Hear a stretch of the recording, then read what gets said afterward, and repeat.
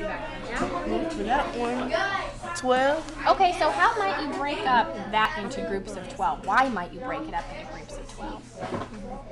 Wouldn't that be a fraction? Like a piece or something? How about there are 12 classrooms. 12 people. There's 216 video games. Yeah. And we have to divide those equally because We give them away. No, we had 16. Yeah. we gave them away to 12 people equally. So how many? And the answer was. How many We can't each put people that. have? Okay, there's your question.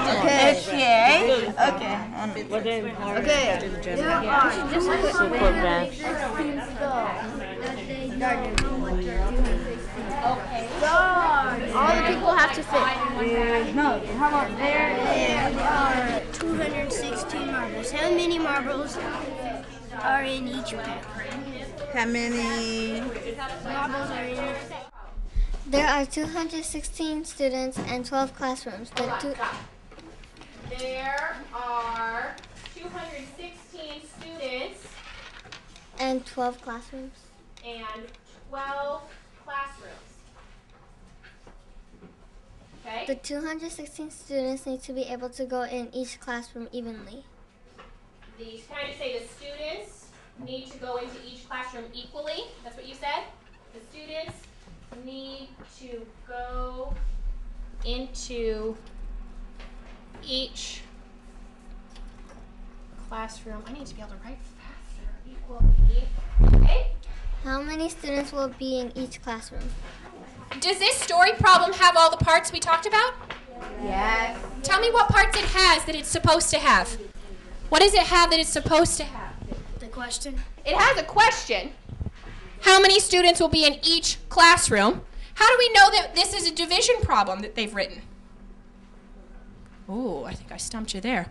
How do we know this is a division problem? There are 12 marbles in each pack.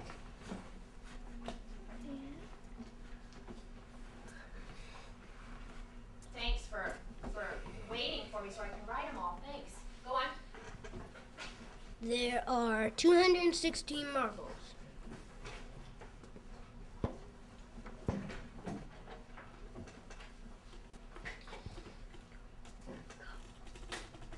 How many packs are there?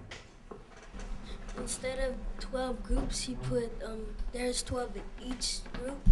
Instead of 12 groups, he said there's 12 in each group. Do you see the difference? Yep. We have 216 kids into 12 classrooms. How many in each classroom? We have 216 pieces of gum shared among 12 friends. How many pieces does each person get? And then we have a different one. We have bags of marbles, 12 marbles per bag, and 216 altogether. How interesting, Miss Washington. Here. Your strategies are so exciting to me to see what you're doing. Okay? So what I've done, because I went around and I saw so many, and I wish we had time to see everybody's. And I know Miss Washington is excited, so hopefully we'll be able to share out strategies more, but we are way over our time right now. But I have two that I do want to share out and talk about real quick. Talk to us about what you did. First, I put 18 12s, and then I added 2 12s together every time to get 24. And then I had 2 24s to get 48, and then I had an extra 24th, so I just left that. And I started adding 48 plus 48 to get 96, and then at the bottom I put 96 plus 96 and got 192. Then I added the 192 and the extra 24 to get 200. I'll go through what you did. Explain it to the class just like you explained it to Dr. Ginsburg and I. So everybody else, your pencils are down and your eyes are up here. Okay, really loud. I times 12 times 10 and I got 120. 12 times 4 and I got 60. Then 12 times 2 and I got 24. I am on to get 204. I add 12 to it and it got 216. Then I know that 12 is like 12 times 1. So I add all 10 plus 5 plus 2 plus 1 equals 18. And that's what I got. So Anne-Marie is asking Chatty, what did you do? What helped you get up to 18? Well, I noticed that I had to start with 10 because it's an easier number. Okay, so Anne-Marie, did you hear that? He started with 10 because it was an easier number. You could do 12 times 10 easily. And then what did you realize? I know that 10 times 5 is 50, so I got a little bit confused. I actually put 50 instead of 60, so I noticed that it was 12, so I put 60.